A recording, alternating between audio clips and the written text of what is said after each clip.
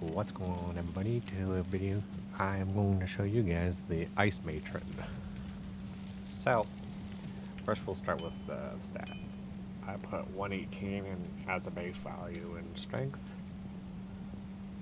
Put a few points into dex, 128 into vitality, and the rest of my stuff into energy, because this build is very mana reliant.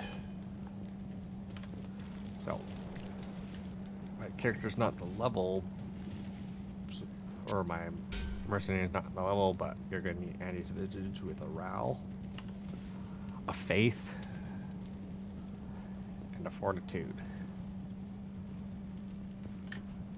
Now, for skills, you're going to max out Cold Arrow. You're going to max out Freezing Arrow. And to replenish your mana, you're going to max out Strength. Or Strafe. For passive and magic skills, 1 point into Critical Strike, 1 point into Dodge, Avoid, Evade, 1 point into Pierce, to max out Penetrate, so you have decent attack rating. Now, for gear. Ice Maiden. Your main weapon, Ice.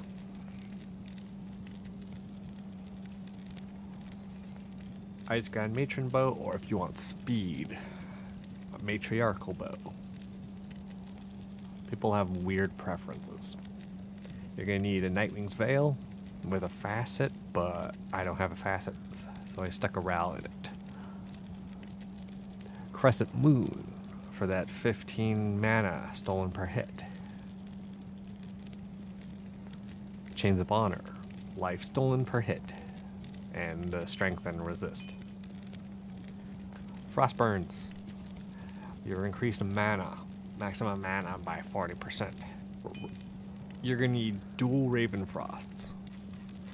The belt, I don't have it yet, but I was gonna go Nosferatu belt for the extra. Not in town. Life Leech. Or life and mana stolen per hit. Silk Weaves for 10% more maximum mana. So, and on your swamp, you're gonna need a Call to Arms and a Spirit. So, I guess now I could show you some gameplay.